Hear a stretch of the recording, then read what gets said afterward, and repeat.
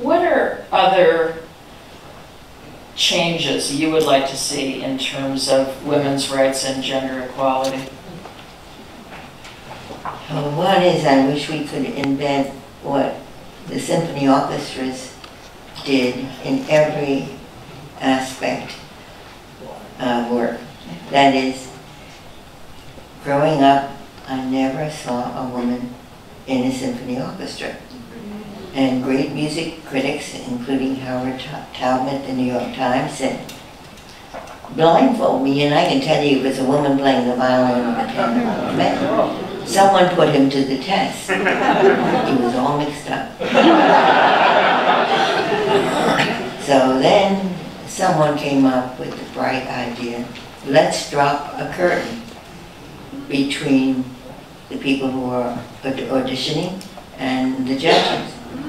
And with that simple device, almost overnight, there was a change. Right, right.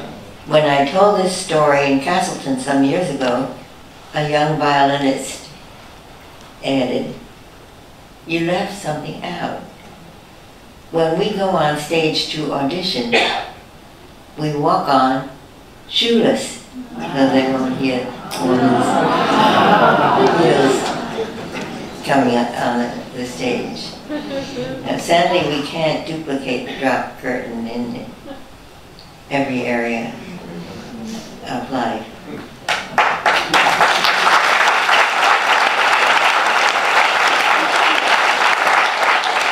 And the other big challenge is to enable people, men as well as women, to have both a home life and a work life. I've heard comments that in the legal profession, if you want to rise to the top of the tree, you have to give up family life. And I said, where were these people around when Justice Sandra Day O'Connor was named to the Supreme Court? She raised three boys, and I have 2 children. It should be increasingly easy with the electronic devices that we have. Every one of my law clerks has the whole law library at his or her fingertips. It should be easier to accommodate a home life. And I think some young people are beginning to insist on that.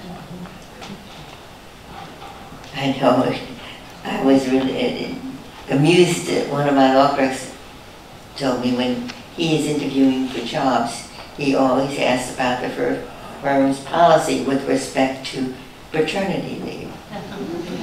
Well, in my day, there was no such thing as, I disguised my second pregnancy because I was afraid my contract wouldn't be renewed if I showed. So now to think that there is a parental leave,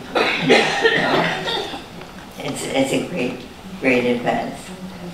So we have a long way to go, but what a long way we have traveled.